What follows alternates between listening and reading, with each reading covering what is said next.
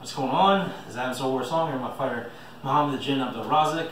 We're here at Ring Lords Vale Tudo, the Cary Judo Academy affiliate, and now an offshoot of the Armored Minotaurs.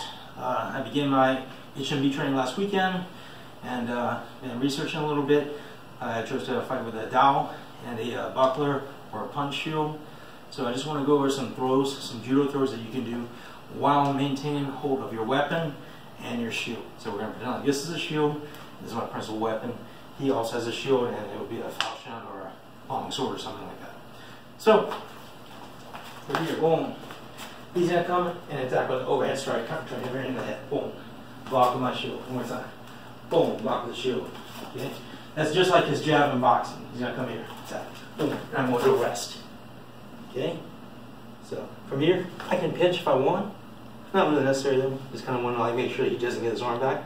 It's going to be difficult, you know, with his arm here. So I'm here, he throws, I come here. Come here, easy. I have my sword, my shield, problem. And I have my o-goshi. One more time, come here, I arrest, come here. One more takedown from the same position.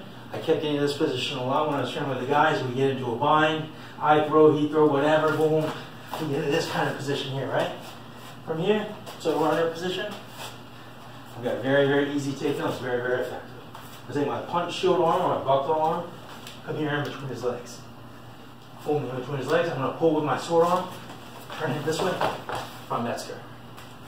So one more time, we're attacking, boom, we bind, from that skirt.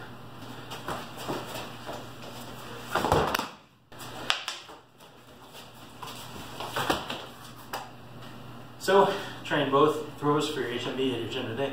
Make it work for you.